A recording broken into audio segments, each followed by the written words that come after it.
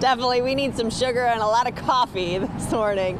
But yeah, we are seeing and feeling Astros pride everywhere we go. Take a look at this gorgeous view of downtown Houston. Blue and orange just for the Astros. It's all over the city, all over social media. It's even in one woman's kitchen.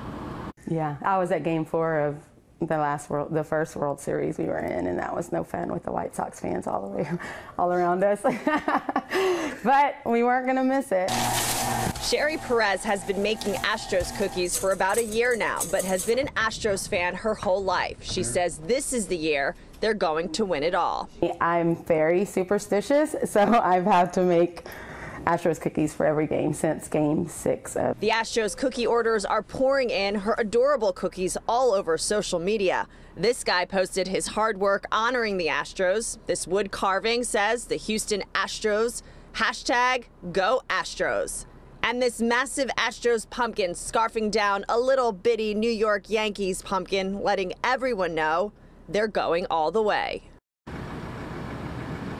Coming up in the next hour, we'll have more on this beautiful view and what it means to the city. And you know, guys, we love those superstitions, right? We had one guy tell me that he has to wear the same exact outfit for every single game.